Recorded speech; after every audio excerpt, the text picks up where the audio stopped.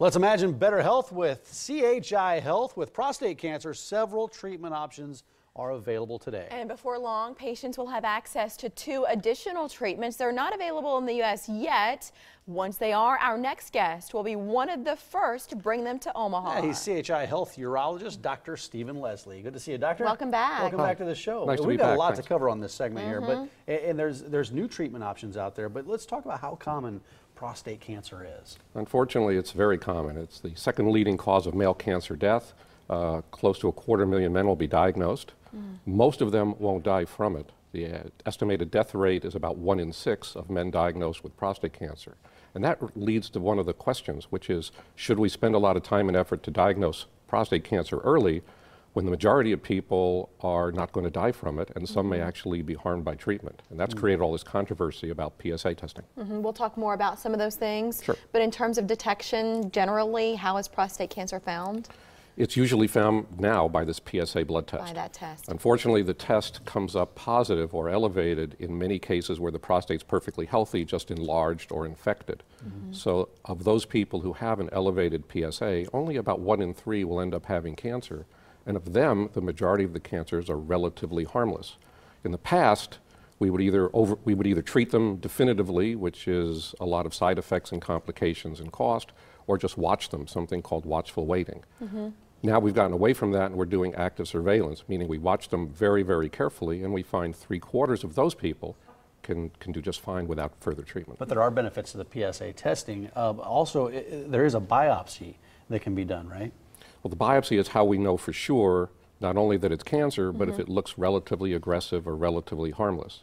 The PSA test has been very controversial. The U.S. Preventive Service Task Force came out recently against doing the testing based on the thought that we find too many cancers that are ultimately harmless, and it's not proven to do much benefit.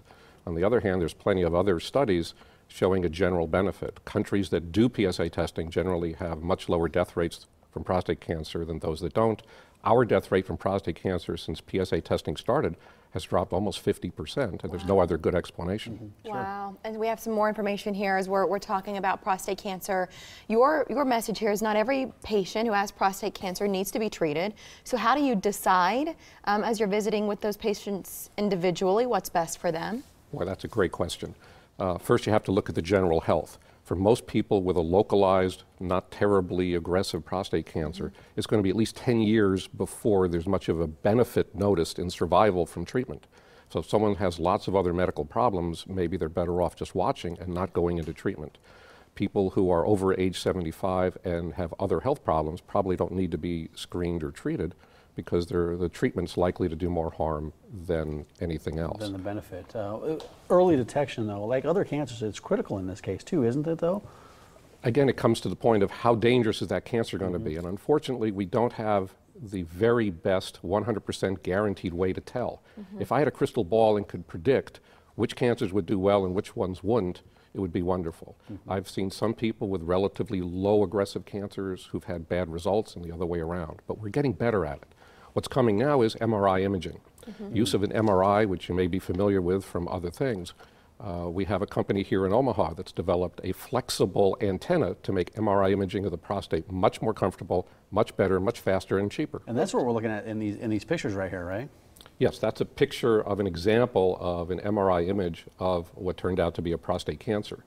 You need a really good machine and very good radiologist. It's still an evolving technology, and I'm very proud of the fact that here in Omaha we have a company that's taken a leading role in developing an antenna to make this imaging better and more comfortable. And this way you can say for certain, yes, it's cancer, instead of it's something else that's elevated that's giving you that result through the blood test. Without a biopsy, you can't say with 100% certainty that it's a cancer or review the histology, the cellular characteristics. But in other parts of the world, they're taking the MRI image as de facto evidence for cancer and bypassing the biopsy and going directly to treatment. But that's because they have treatments that are less invasive. You mentioned the 2 new treatments that are still investigational. They just approved one. Okay, which is exciting though, right? Oh, it's great, because now combined with MRI imaging and we have focally effective treatments, this is a game changer. Instead of radical prostate surgery or definitive radiation with lots of side effects, we're going to have some of these new focally effective ablative technologies. The first one available is high intensity focused ultrasound. And it's not going to be too long before that's going to be available here in Omaha and around the country. You'll be bringing that to our city. Just as fast as I can. The quality of life for those patients, when you said earlier, in some cases you're over-treating, but when you can focus it, right, then they don't have as many side effects, right? It takes away the argument from the other side. If your only treatment is to hit the fly with a hammer, you're going to do a lot of damage. If you can just do something that focuses on that localized cancer and has minimal side effects, now the benefit from early detection and better imaging is far greater. That is I think this is a major game changer in how we're going to be treating prostate cancer. It is. We've talked a lot. We've covered a lot of stuff on this. What's the bottom line for men out there, for patients? The bottom line is for men who are of an age group where treatment would be reasonable and appropriate. And for most, that's it's generally thought to be between 50 and 75. They should talk about the pros and cons of both screening and treatment. I believe that we should start at least an initial screen at age 40 because there's a lot of evidence that this gives you a good predictor. If your PSA is over 1 at age 40, there's a good chance you're going to want more screening more often because you may be at higher risk. But on the other hand, if it's low, you're at very low risk for the next 20 to 25 years. And this is evidence from Europe. Yeah, and that's where you should start at age 40 is that PSA This is my test, this right? is my That's recommendation. your recommendation. You asked about guidelines. Their guidelines are all over the place. There's at least 35 that I know of, and they're all over the place. From don't do any screening to talk to your doctor about it. But if you go to your a doctor for your cold, or your asthma, or your diabetes, he doesn't have another half hour to go into the pros and cons of testing. So you really have to decide on your own. And for that reason, I put together a little fact sheet that goes over the pros and cons so people can decide for themselves whether it's worth doing. And you are here today because you said if I can save one life with 5 minutes on television, then it's more than worth it. So you mentioned that fact sheet. I'd encourage our viewers to call one of the 2 local numbers on the screen now. You can get that sheet just by calling. You can also make an appointment if you would like to talk more about your situation. If this is something, I don't know if family history ever plays into it. Family history can be very important. Yeah. African Americans and people with a personal family history of prostate cancer are at higher risk.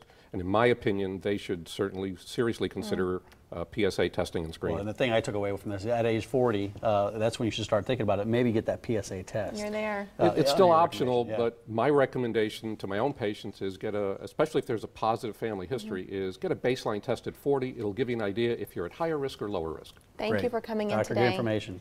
We appreciate your time. Thank you. A pleasure.